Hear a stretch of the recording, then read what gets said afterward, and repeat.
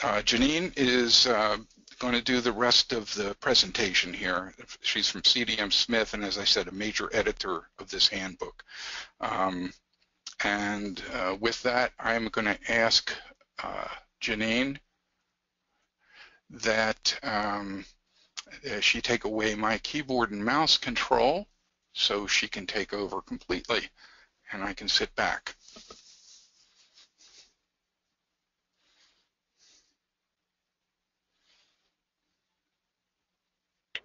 All right, I've done that.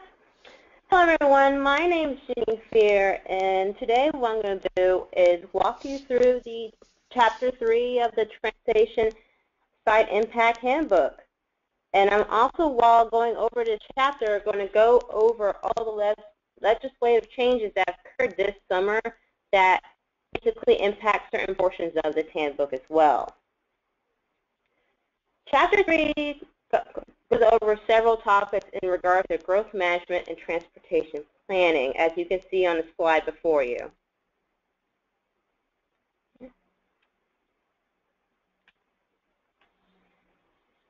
What we'll cover today is several sections that are found within Chapter 3, and they'll be appearing on screen as I talk.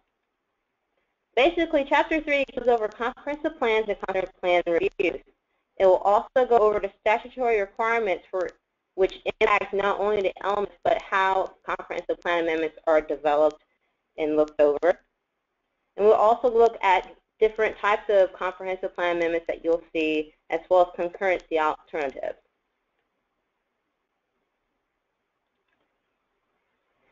So, Chapter 3 is set up to first provide guidance.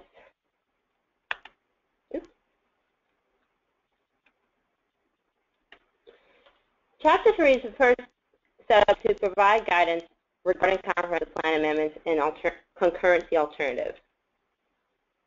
Each section within Chapter 3 provides a brief introduction of those concepts for specific topics, and then gives more additional detail to help reviewers as well as interested parties to understand different topics like sector plans, rural land stewardship area, things like that. Within each section of Chapter 3, you're going to find several hyperlinks that Gary was talking about. Those hyperlinks are there for you to help as an additional learning aid, just in case you have additional specific questions regarding certain topics.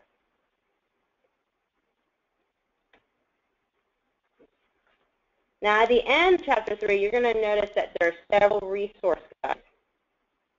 These resource guides are available to you as additional aids as well to help you understand certain topics. In regards to legal authority, for example, what is the legal authority to look over future land use map amendments? What is the legal authority to look at concurrent transportation concurrence, things like that? Resource guides also talk about different online resources available through DOT and DEO regarding a plan amendment review. And finally, we have a checklist to go over what's called future land use map amendments. Now, what you see before you is an example of the checklist for the Future Land Use Map Amendment Resource Guide. I'm just showing you this as an example of what type of things you'll find at the back end of this chapter.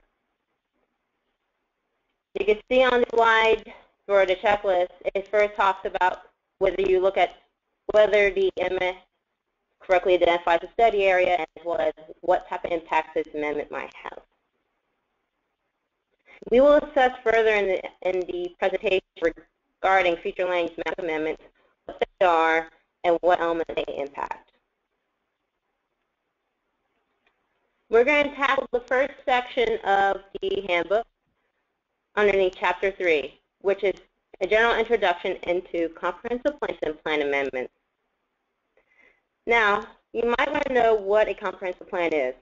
Comprehensive plans are framework documents which provide goals, objectives, and policies which reflect the vision of a local government. Each local government within the state of Florida is required to have a comprehensive plan. I'm with Florida DOT. We were doing lots of training on growth management and had gotten out there, created lots of good guidance, lots of good training, and then 2011 came. There was a series. This is when the land planning agency was still called the Department of Community Affairs, but they came around the state and did a lot of teaching sessions, and most of you, I understand that in 2011, what we did is we stepped back from as much control as we had over DOT, over local governments and the concurrency issues, and that we were told to refocus on the important state resources. Now, I'm going to let Janine come back in, and I appreciate it. Thank you, Gary, and I apologize for being a little absent right there. All right, so before technology attacked me, I was just briefly going over what a comprehensive plan was, and I noticed when I came back in, Gary was giving all of you a little bit of a brief history of what has occurred around 2011. And just what happened was, prior to 2011, we had what was called the Growth Management Act. After 2011, we saw massive changes to this Growth Management Act, and it was named the Florida's Community Planning Act. Part of the changes to this act was the restructuring of the state agency's role in regards to growth management, in particular for us, transportation planning. So let's get back to comprehensive plan. So I was just briefly saying what has happened with 2011. In regards to what comprehensive plans do, they give a vision for a local government, usually between 10 to 20 years. Now, some comprehensive plans could have multiple planning timeframes, and that could depend on various pieces of the elements within the plan having different planning horizons. Like, for example, sector plans, which we will talk about later in this presentation, usually have different planning time horizons than the actual comprehensive plan they're adopted into. Some could have planning horizons for 50 years. One or two, I remember off the top of my head, actually have planning horizons for 100 years. So these are documents that are generally trying to understand what the community wants and what the community sees itself into the future.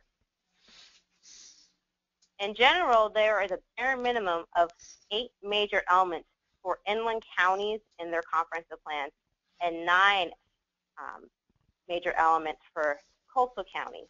And that's because there's an extra element called coastal management element required for counties that are along the coast. All elements within a comprehensive plan are required by state law to be internally consistent with each other, as well as consistent with specific statutes identified in the handbook under Chapter 163, Part 2, Florida statute. Now, of the major elements that I was just generally talking about, we're going to hit upon 3 throughout this entire presentation. That is the future land use element, the transportation element, and the capital improvements element.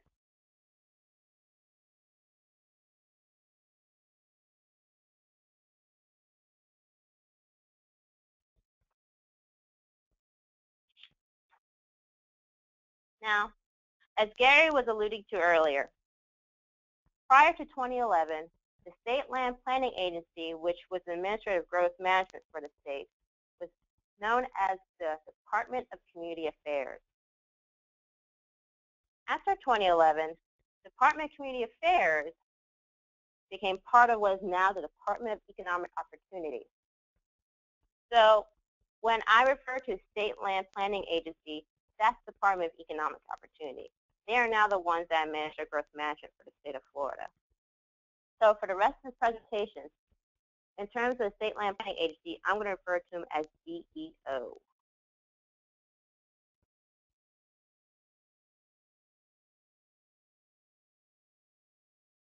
Now, DEO is not the only state agency that is involved with growth management. There are others such as FDOT that's also involved. And FDOT is involved from the transportation planning side of it. Under Section 163.3184 Florida statute, it defines all of those agencies, such as FDOT, that would be coordinating with DEO in terms of comprehensive planning. FDOT has a published procedure number 525-010-101-D, that covers the review of comprehensive plans for FDOT staff. Now, this procedure identifies areas of focus for DOT comprehensive plan reviewers, as well as identifies coordination and submission procedures for DOT reviewers in regards to working with DEO on comprehensive plan amendments. Currently, this procedure is going through revisions to update it to the current growth management legislative changes that are going through right now, well, that have been adopted.